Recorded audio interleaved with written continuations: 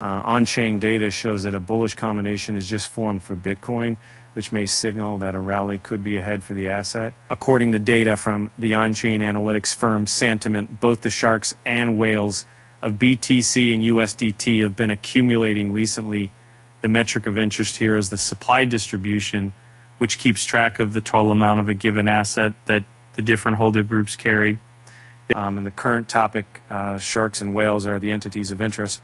For Bitcoin, the combined supply of these assets may be defined as the 10 to 10,000 BTC whale range, while for Tether, it's generally 100,000 to 10 million USDT.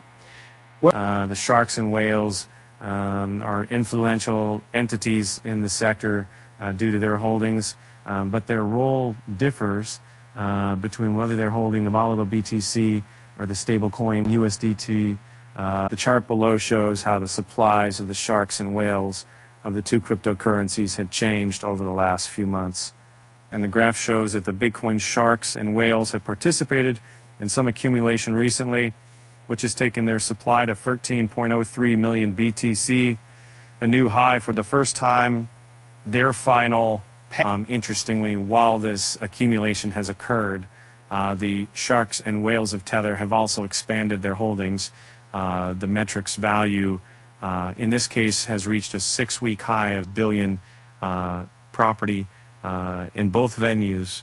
The plan makers, the broadcast, the only part of reached degree, the broad is seasons on there. The significance of the trend and the supply of the BTC sharks and whales may seem straightforward. These humongous entities are buying right now, so that should be bullish for the price.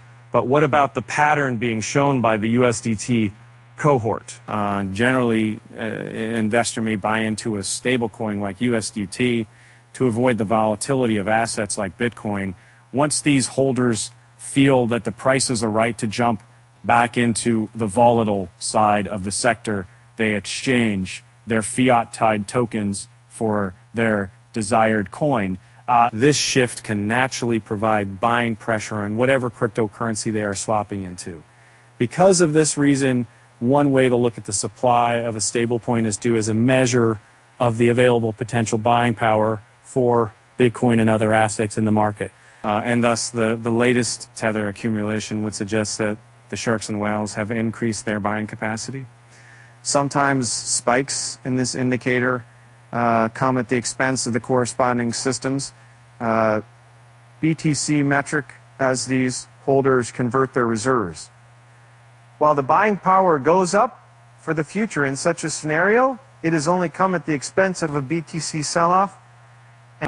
In the current case, though, both of these indicators have trended up at the same time, which means that not only have the sharks and whales participated in some of the Bitcoin shopping, but the capital reserves that these large holders may deploy into the asset in the form of Tether have also gone up. This is generally a bullet combination, explains Sentiment. Bitcoin had earlier risen above the $27,000 level, but the asset has retreated in the past few hours as it is now trading around the $26,700 mark.